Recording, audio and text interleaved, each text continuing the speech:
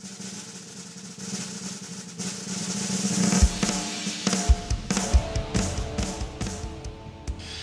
internet people, this is a short video, as short as I can make it, because I want to cover a lot of information, so I'm going to blow through it quick. Hang in there, put on your seatbelt, and buckle up, and here we go. A lot of questions I've been getting about Cakewalk, and I think there's a lot of misinformation. Let me blow past this intro and let's move on here. I've got a list of questions over here, so I'm just going to be reading off this and go as quickly as I can and take up as little time as possible.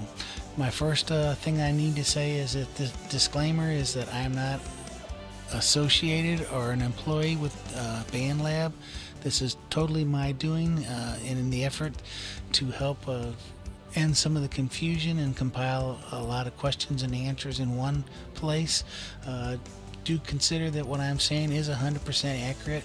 That said, if I am not accurate, please make a comment down below and we can get everything straightened out for this wonderful software. But first question, is this program better than My Old Sona Platinum? It is the same program. It is called an update by Bandlab because it has a couple of tweaks to it, and the piano roll view has a new background.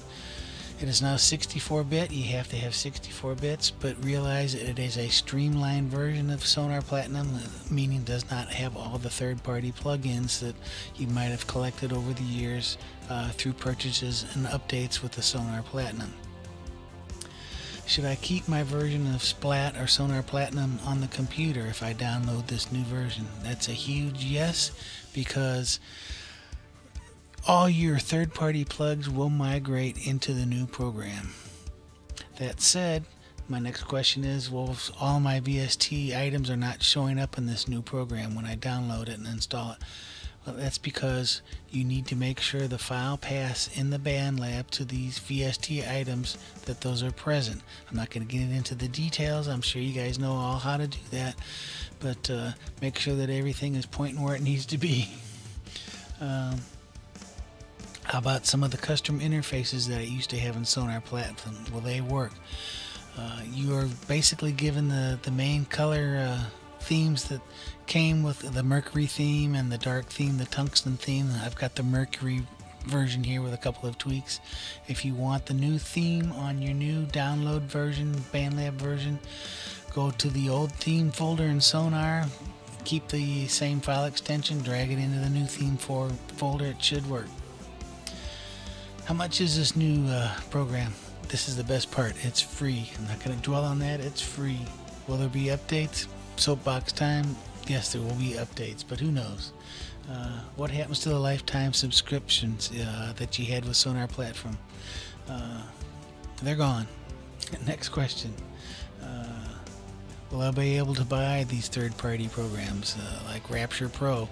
They've specifically said they own the rights to Rapture Pro, so expect to see that in the future. That's just not high on their priority list, but I do expect to see them.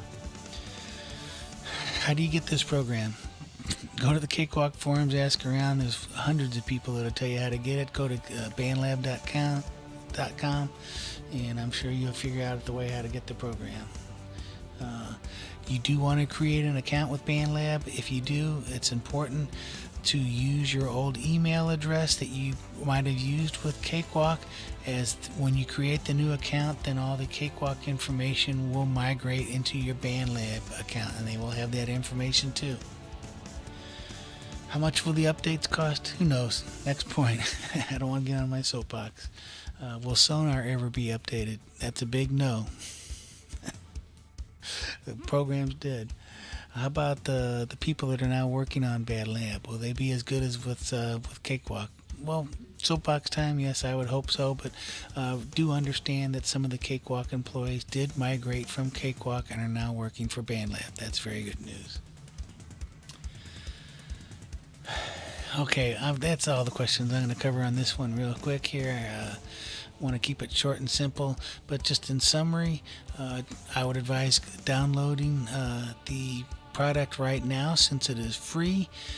Create your Bandlab account now while you can, and make sure that you use your old email address that you use with or the current email address that you use with Cakewalk, so that information transforms over. I would advise doing that mainly because the program may not be free forever. That's purely speculation. But, you know, when it helps Bandlab get organized, in my opinion, the sooner that you have the account, and then it can just move forward. But at any rate, hopefully that helps you guys. I didn't blabber too much or seem overly hyper.